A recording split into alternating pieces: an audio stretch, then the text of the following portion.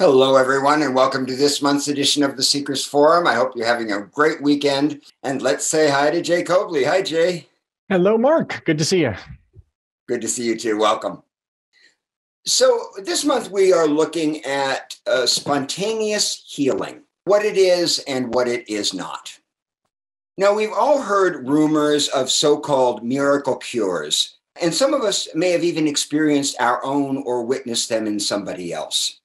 Those recoveries that don't make sense, that beat the odds, that leave doctors scratching their heads and wondering what happened.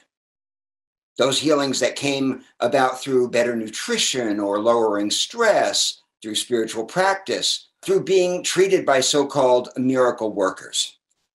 There are thousands of well-documented cases of such healings that have been studied over the course of several decades.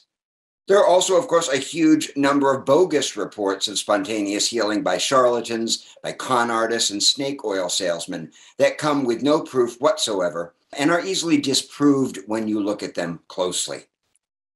Now, just as an informed, open skepticism is advisable when seeking a teacher, as we were talking about last month, the same can be said when it comes to healing, where health practitioners can easily exploit and manipulate people who are sick and desperate to get better.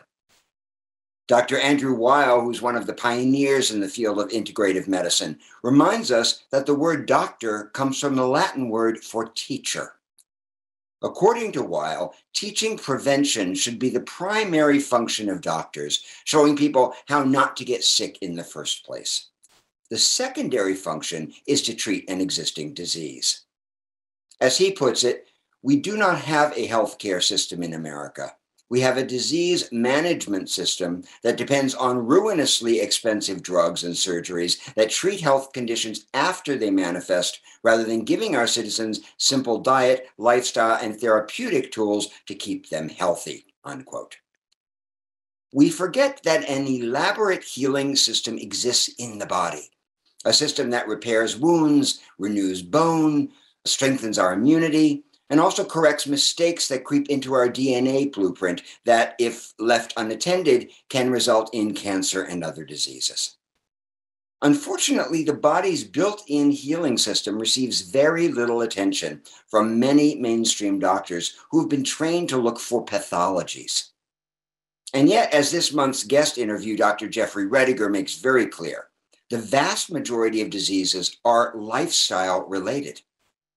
And still, the role of the mind in the healing process is almost completely disregarded. Those of us who've had serious health issues know that the quality of the practitioner-client relationship is central to the healing process. And yet, how few of our doctors ask us about our lifestyle? What's your stress level? Do you sleep? What do you eat? What are your relationships like? Do you have a spiritual life? None of that is ever part of a medical intake. Also, there's a phenomenon known as the placebo response, which I'm sure you've heard about, when healing is elicited by the mind. It's no surprise that the medical establishment is so slow to incorporate placebo as well as other healing modalities into its therapeutic interventions, because doctors are trained to be the authorities, and most of them don't like to be questioned or presented with evidence that contradicts their scientific models. As one AIDS patient told me many years ago, he said, quote, "Sometimes they don't even want you to get better. They need you to go on the path you're supposed to go on. You're supposed to be here for 18 months and then die. So don't get off that bed. Don't get out of that box," unquote. Now, let me be clear. I'm not denigrating doctors. Most doctors are dedicated people doing the best that they can within a limited system. But we do need to pay attention to the research that shows how implicit bias, for example, shapes physician behavior and produces differences in medical treatment and outcomes based on the doctor's own beliefs. Jeff Rediger, who is one of the foremost researchers in this field, is very candid about his own skepticism regarding non-medical healing. In fact, when people started to come to him 20 years ago with stories and documentation about getting better spontaneously, he admits that his first response was not to look at the data. He did his best to resist the proof before him because it scared him. It challenged his authority, and it also set him up for a professional mockery. But in the end, as a scientist as well as a seeker, he couldn't turn away from the growing evidence that his medical training had left out a great deal, and he needed to check it out for himself. It turned out that the evidence he was getting was incontrovertible. There was a young man in Colorado who had been diagnosed with stage 4 brain cancer, who began chemotherapy and radiation after the surgery, but decided that he didn't want to spend the last months of his life in misery, and so he stopped.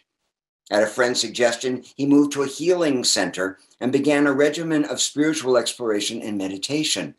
2 years later, an MRI showed that his tumor was gone. Then there was a physician in Ohio who had a biopsy that revealed idiopathic pulmonary fibrosis, which is an irreversible disease that always ends in death. She was weak and exhausted. She had to go on disability. She had to walk around with a CPAP machine to get oxygen. She began to see a physician who was also a faith healer, and he gave her acupuncture and he began to pray over her. She says she began to feel stronger. She was able to give up the oxygen and eventually go back to work. And a couple of years later, a chest x-ray showed no evidence that she had ever had the disease. And finally, there was the woman that Rediger met in Oregon, who learned that she had pancreatic cancer, which is one of the deadliest and quickest killing cancers.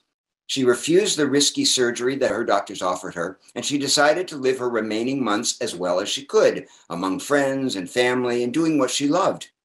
5 years later, a CAT scan showed that her pancreas was clean.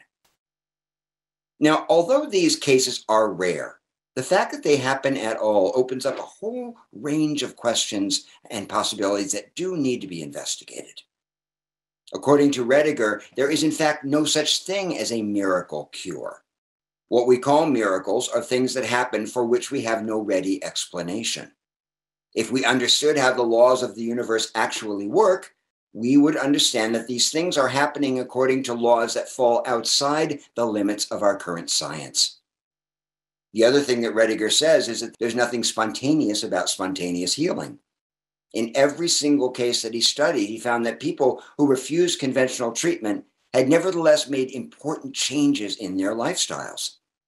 He tells a story in the book about a woman who was given a year to live, which gave her permission to quit the job she hated, to leave toxic relationships that were driving her crazy, to move to more natural surroundings, to begin a spiritual practice.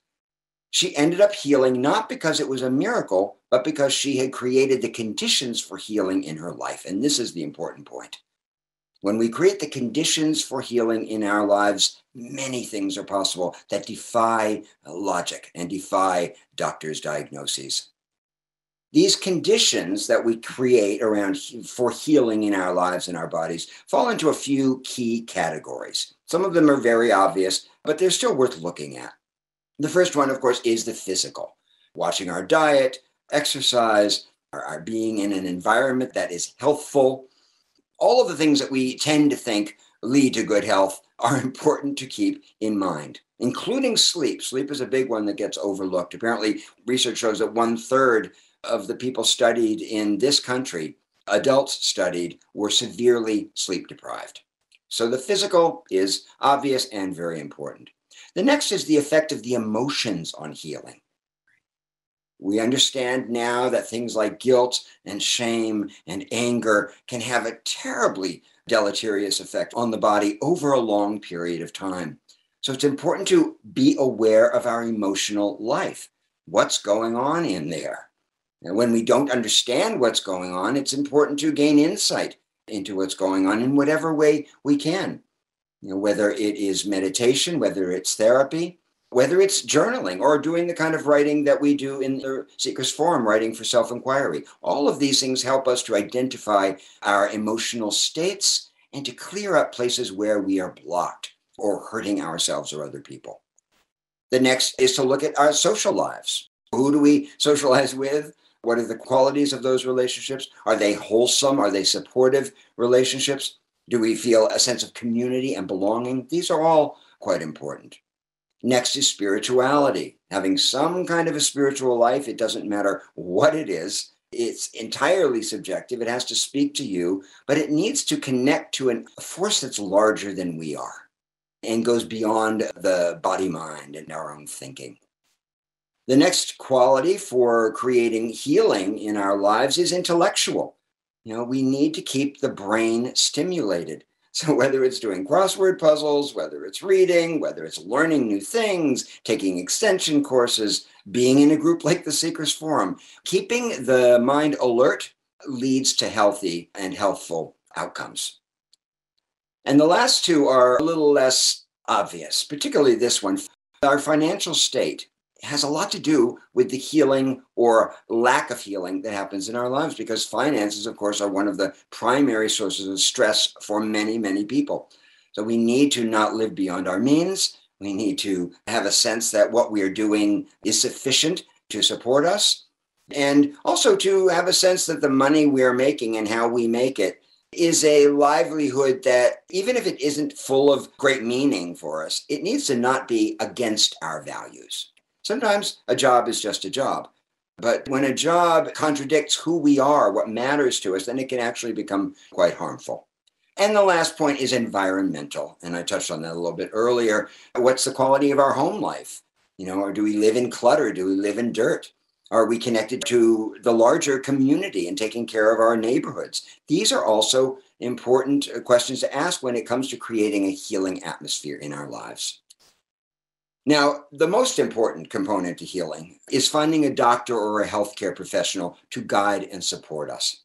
There is an abundance of research that confirms that the patient-clinician relationship affects medical outcomes in a major way.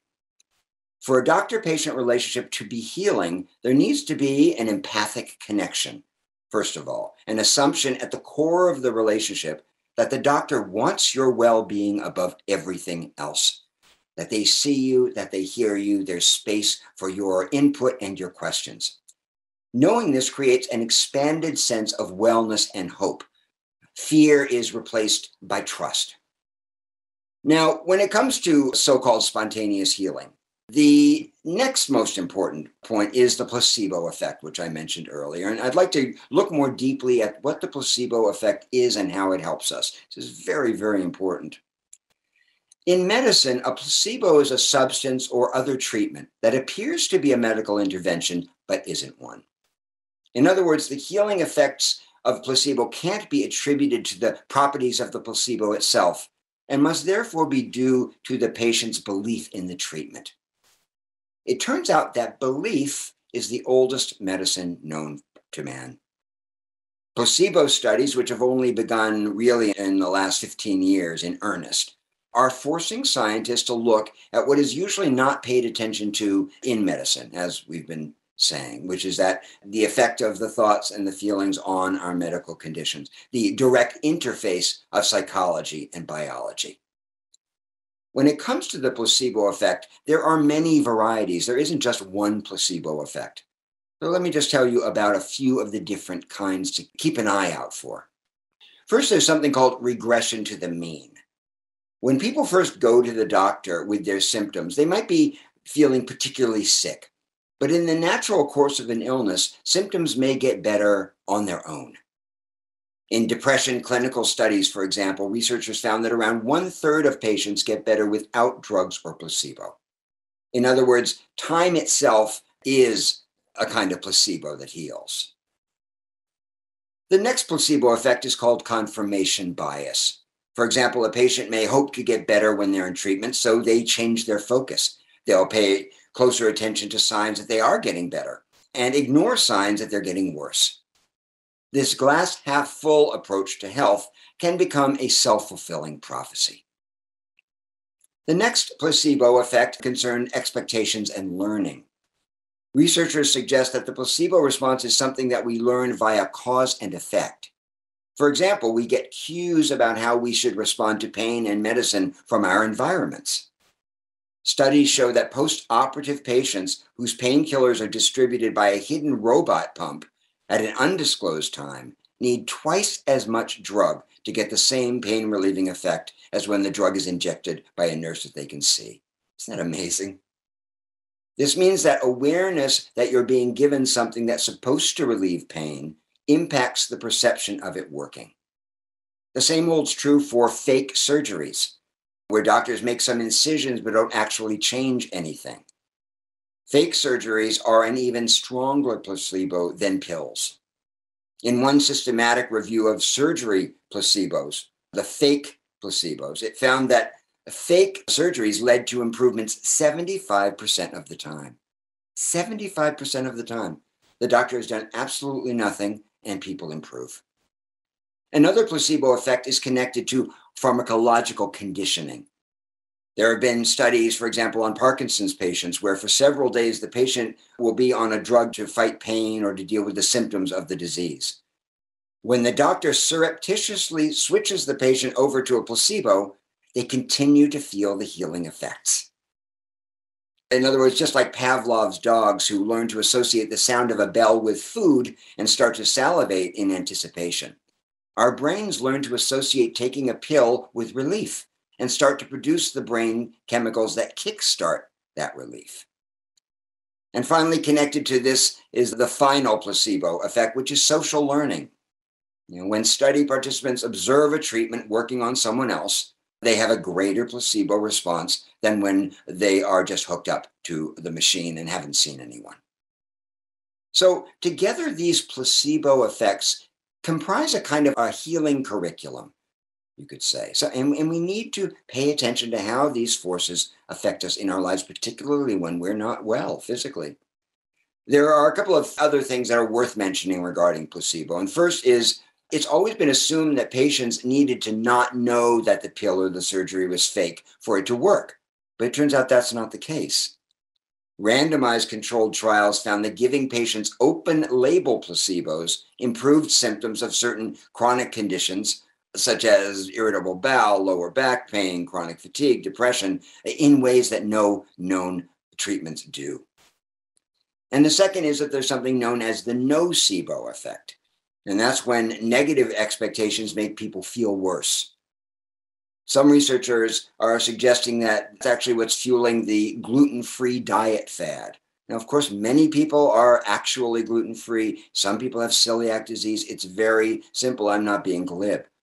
But it's also true that people who have developed a negative expectation that eating gluten will make them feel bad do, in fact, suffer from gluten, even though they may not have any biological gluten sensitivity. So the overarching point here is that understanding the body-mind connection is showing us that healing is possible in ways that we've barely begun to imagine. We are not passive recipients of treatment. We are the agents of change when it comes to our own health. Things like imagination, meaning, expectation, creating our own healing programs are being shown to have terrific effects for people who have not been helped in other ways. In that regard, I'd just like to share a story with you in closing about somebody who was very sick, whose drugs had not been able to help him at all. And this is what he said. He said, "A nurse once told me that I was going to have to take a certain medication for the rest of my life. She kept barraging me with medical propaganda filled with doomsday information.